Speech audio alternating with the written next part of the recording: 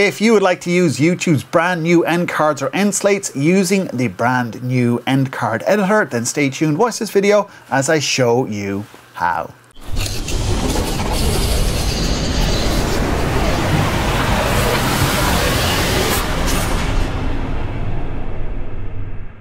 Hi there, David Walsh here once again from davidwalshonline.com, your home for video marketing online.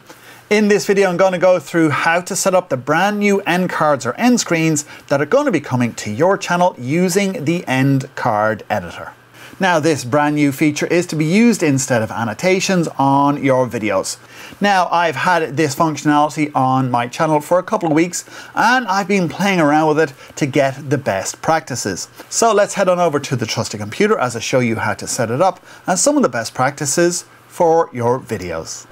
To get into the new end screen editor, go to the top right, click on Creator Studio, and then you go into your dashboard. Now, if your video is here, you can click on Edit or else click on Video Manager and select your video there. This is the video here I want to select, so I'm going to click on Edit. And on the top, instead of annotations, you have now End Screen and Annotations, and it is in beta. So we'll click on that.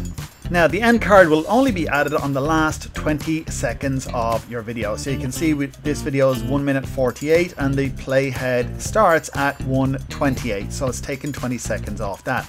Now, you can have it any time in between that in the last 20 seconds, but it has to be for a minimum of 5 seconds. So you have between 5 and 20 seconds for your end card. Now, if you're adding end cards to a previous video that you've uploaded that has annotations, it will tell you that it is not allowed.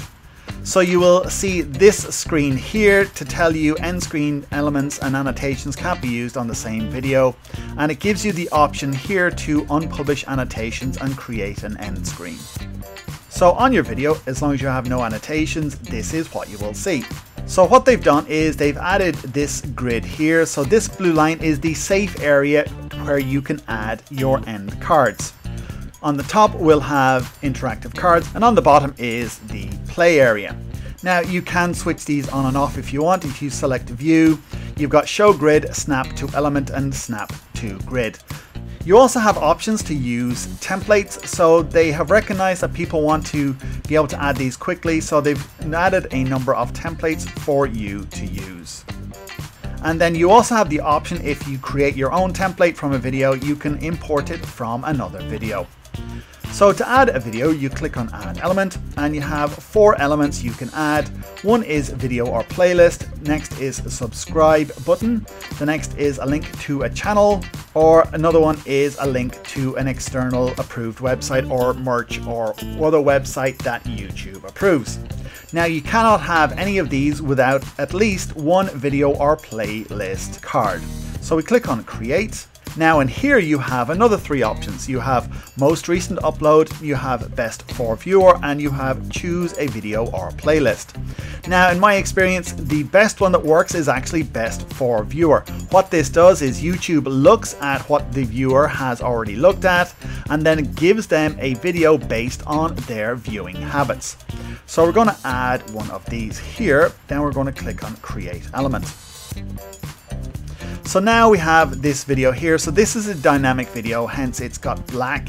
If we had selected a specific video, it would give the actual thumbnail. Now we can resize this to there, we can make it smaller again, or we can move this about wherever we want within that grid. So we're just going to drop that there. Now, the next element I'm going to add is a subscribe. So we click on Create and that adds it in the top corner there. And again, we can move this around and you can see it's snapping to the grid there as well. So I'm just going to leave that there. Now, another video I can add is to the most recent upload. But if you're smart, you can actually do one better. You can choose a video or playlist, and what I do here is I have all my videos in the most recent uploads. So instead of adding a link to the video, what I do is I select the particular playlist that has my most recent uploads. So here it is YouTube Recent. Click on Element and add that. So this is going to dynamically add the most recent video to that particular playlist. Now you'll see here that we have red here, so if they overlap, they will turn red. So I'm just going to pop that one there, like so. Now to preview this, we can just click on preview. Already a subscriber, make sure to click the link right there. Here We go. To get more videos like. And you can see them popping up. Now another feature as well is that you don't have to have them all pop up at the same time. Now I can take this one here and I can have this one pop up there, and I can have this one up here, there, like so.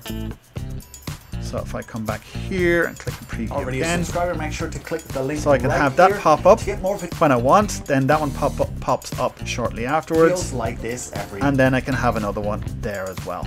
And I can also shorten these as well, so I can have it appear and disappear if I like to. But we'll leave them like that. And to save all our changes, we click on the save button there, and our end screen is ready to go. So there you go, that is the brand new end card editor, which allows you to add brand new end cards or end slates to your YouTube videos. And as you can see, you can only use this instead of annotations. You cannot use annotations as well. So if you're using annotations, you can now swap these out with these brand new end cards.